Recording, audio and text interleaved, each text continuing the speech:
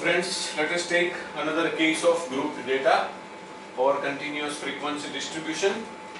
In this case, we have 4 class intervals, 3 to 7 with frequency 4, 8 to 12 with frequency 7, 13 to 17 with frequency 9 and 18 to 22 with frequency 5. In this case, we are going to calculate mean, variance and standard deviation. Now we know that to calculate mean, first of all we have to take the midpoints or mid values, and that is known as x. The midpoint of the class with 3 to 7 is 5. That of 8 to 12 is 10. Similarly 15 and 20. Now to calculate mean of the distribution, we have to prepare a column of fx. F means frequency into x mid value. 4 multiplied by 5, 20, 7 multiplied by 10, 70, 9 multiplied by 15, 135, and 5 multiplied by 20, 100. Now get the summation of this column. Is it 325? Yes, 325. Yes. This is our sigma fx. Now let us first find the mean.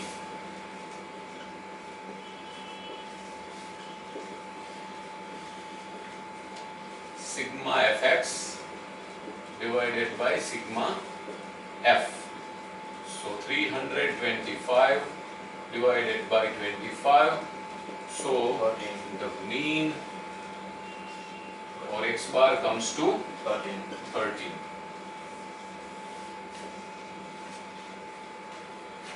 Now we have the mean and it is an integer value.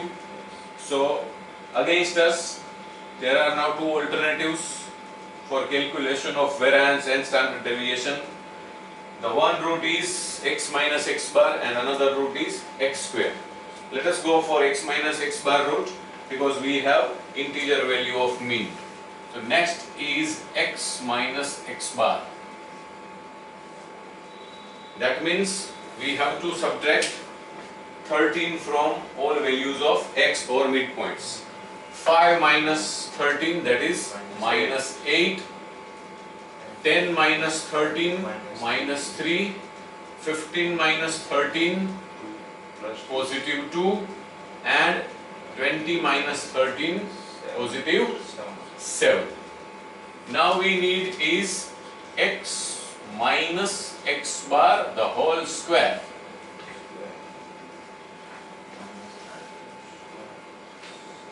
Minus 8 square 64, minus 3 square 9, 2 square 4 and 7 square 49. In case of ordinary data, we need the summation of this column sigma x minus x bar whole square. But this is a case of frequency distribution, so we must consider the frequency as a weight of the variable. So now the last column is f into x minus x bar the whole square. Multiply all values of x minus x bar square with the frequency.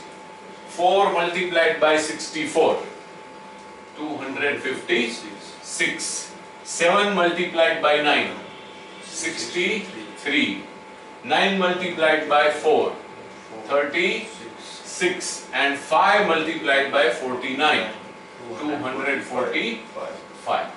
Now summation of this column only.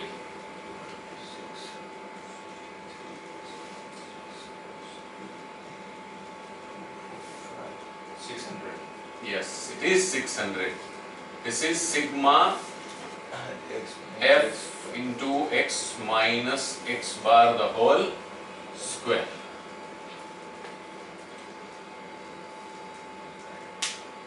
That means now we can calculate the variance.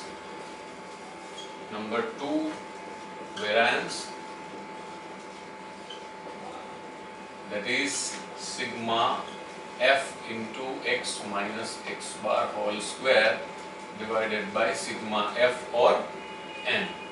That means 600 divided by 25. So the variance comes to 24. We can use sign V of x for variance. V of x. That means variance of variable x. And now we can calculate standard deviation.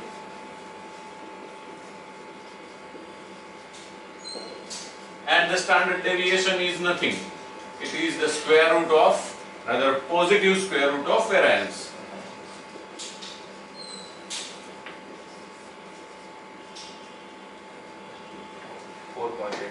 Four point 89.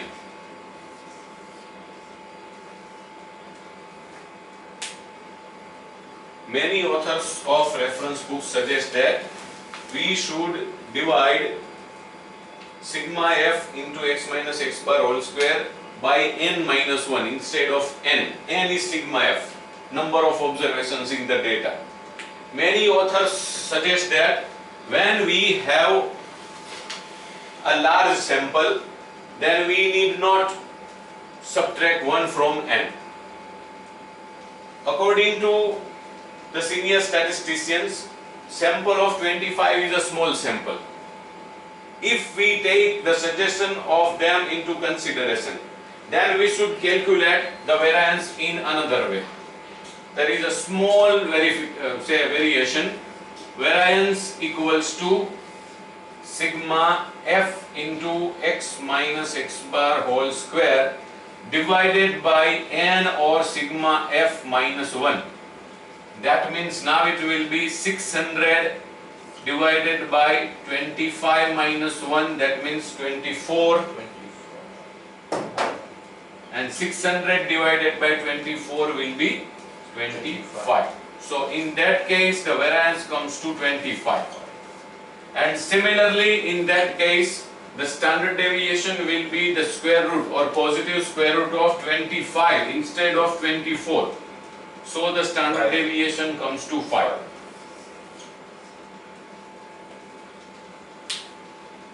But in case of large sample there is no confusion.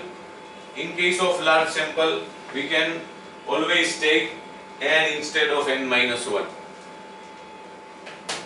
Thank you.